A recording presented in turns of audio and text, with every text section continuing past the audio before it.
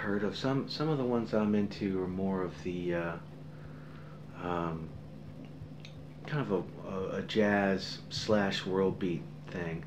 I really like the Fela Kuti um, influence that has on a lot of these young bands. There's a band called Antibalas from New York, and I guess they used to be called Antibalas Afrobeat Orchestra, and I think they just shortened it down.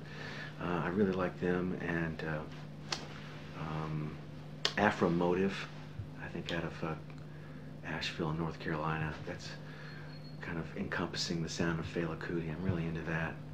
And in the more current world, I'm like in Phoenix, and I think they're really cool, and they got a really interesting sound going, totally different from what I'm doing and playing and listening to. And in my world, opposites attract. So that's why a lot of electronica kind of creeps into my world, because it was so different from where I started, which is the acoustic guitar.